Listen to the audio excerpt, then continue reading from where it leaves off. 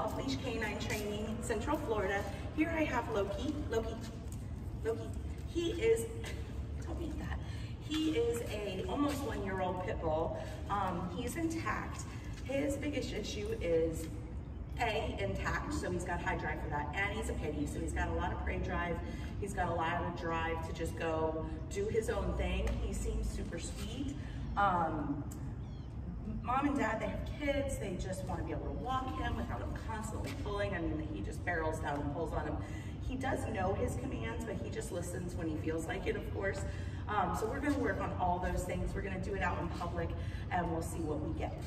Look, come, good boy. Loki, he likes a place called apparently. Loki, place. Oh, that's a good job. Okay. Loki, come. Loki, come. Yes. Can we sit? Sit. Oh, good boy. Yeah, can you sit? Good. Down. I know how to do it. All right, so I think he knows down. He just doesn't want to do it here.